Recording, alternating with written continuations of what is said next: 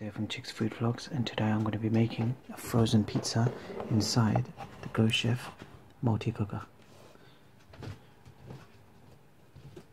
So here is frozen pizza. Put it straight on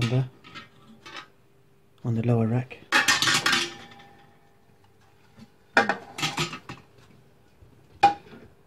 Cover and let that cook for 10 minutes. Okay, it's been about 20 minutes and that is cooked, and that's done nicely, but it's still like kind of soft from the bottom. So this is what I'll do now. I'll remove the rack, put this on a plate,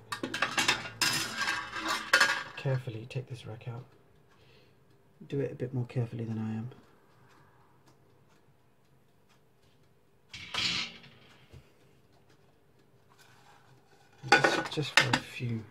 Just for a minute or so.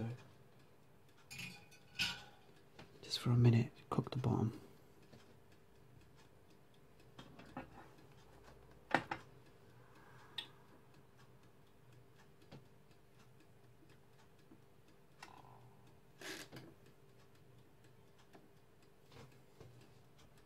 Okay, so that's done. I'm just going to take this out now.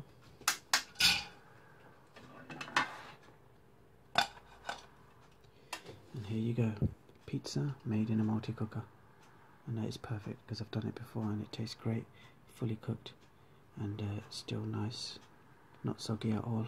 Lovely. Hope you enjoyed the video. Thanks for watching.